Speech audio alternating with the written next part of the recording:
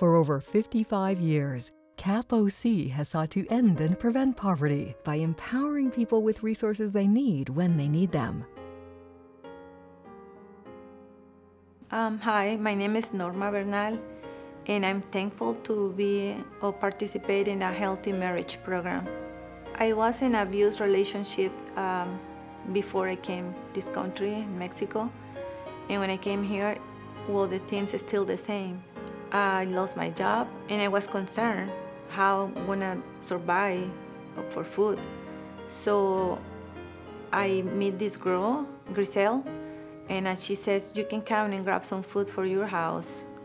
And she's one of them, like, give me the classes. I learned how to Zoom. I learned how to go to the meeting.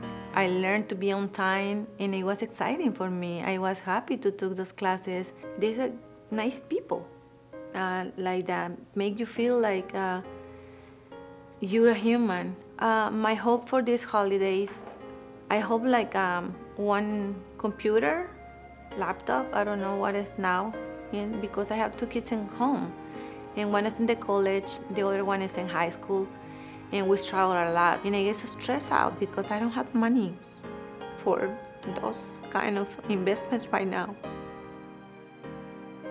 Hope for the Holidays is about all of us taking a stance and saying we want our neighbors to enjoy the holidays just as much as we do. Please visit capoc.org today to donate to help at-risk families all throughout Orange County enjoy this holiday season. Thank you. This Hope for the Holidays mission moment is brought to you by this generous sponsor. Thank you so much for your ongoing support.